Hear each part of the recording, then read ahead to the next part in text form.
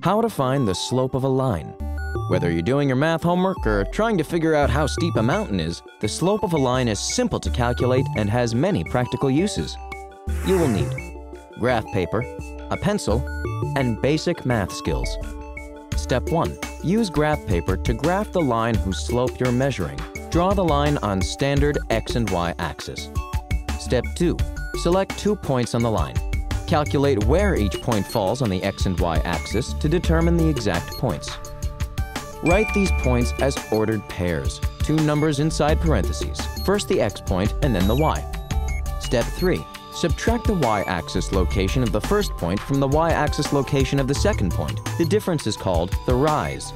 Step 4. Subtract the X-axis location of the first point from the X-axis location of the second point. This difference is called the run.